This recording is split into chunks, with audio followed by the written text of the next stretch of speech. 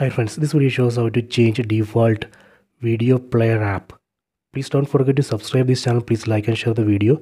Go to settings, tap on the settings app icon, go down, select apps, select manage apps, tap on these three dots on top right corner, select other settings, select default apps.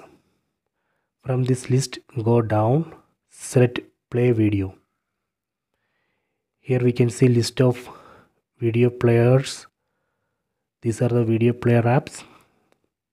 If you are not seeing MX player and VLC player in this list, then you have to install MX player and VLC player app from Google Play Store.